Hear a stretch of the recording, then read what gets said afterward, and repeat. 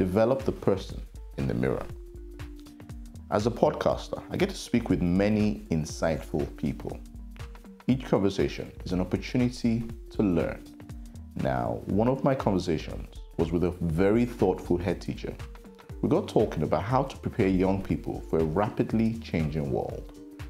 We both agreed that specific skills young people learn in school will be obsolete by the time they start working. To be relevant, we need to square up to the person in the mirror and develop a habit of lifelong learning. So real quick, here are 5 steps to develop a habit of lifelong learning. Step 1, embrace a growth mindset. The challenges are opportunities for learning at the end of the day. Step 2, get specific with your learning goals. Step 3, create a learning routine. Set specific time for learning. Step 4, explore resources. So think podcasts, YouTube. 5, network and collaborate. Finally, ensure you're working with other people in your profession. If we all follow these steps, we can all develop a habit of lifelong learning.